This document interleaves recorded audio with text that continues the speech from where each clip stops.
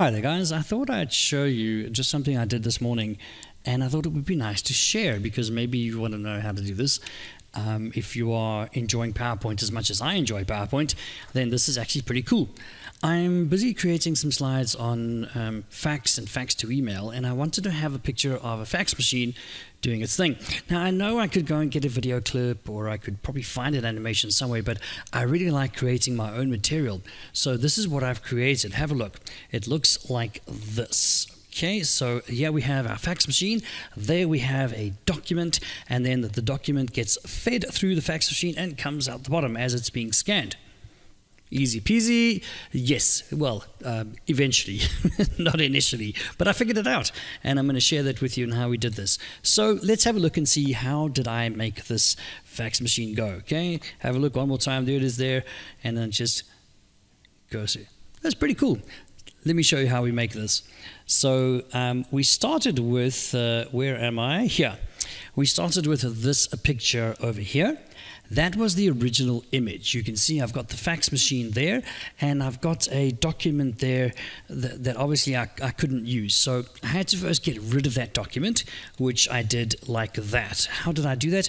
I used an application called paint.net. It's a free open source application. It's completely free, and I just used a little eraser tool to just take away all that paper there. So that's what I did. Okay, so just so you know how I did that one. And then that's what it looks like. So that's the image I then worked with. Then, with that in place, I then created my fake piece of paper. I just used Microsoft Word, created a fake weekly report, put on a graph. Graphs make everything look awesome. And then I thought, okay, now it's time to make this thing work. So let me see how I can show you. Right, let's take this fax machine. I'm just going to start with a new page. All right, let's put it over there. New page, new slide.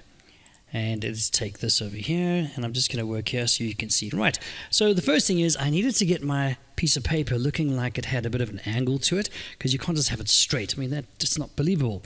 And the easiest way that I found, I'm not great with images or angles of things, so I just kind of went here to my pictures, and I thought, well, actually, that is pretty close to what I wanted it to look like as it slides out. So I clicked on that. So I just added that one. What is that called? It's called relaxed perspective, white. Relaxed perspective. I like that. Okay, relaxed perspective. There we go. I hope you feel relaxed now that I said that twice. Relaxed perspective. And there's my piece of paper. There's my fax machine. So far, so good. No problems there. Now, I'm just going to duplicate this so I keep working a step at a time. So let's see, how am I going to make this on there? So, well, first things first, let's just make this a little bit smaller. A little bit smaller there. Okay. In fact, I'll do this in the middle so you can kind of get a good look at it. And there.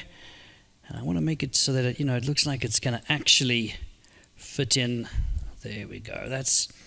That'll do. That'll do quite nicely. All right. So easy enough. Yes. Great. So I'm going to just duplicate this slide. Control D. That's your shortcut, hey? Control D. Most Microsoft applications, Control D, duplicate. Don't copy paste, just duplicate. Hey, that's a don't copy paste, just duplicate. No, sorry about that. Moving on, back to this.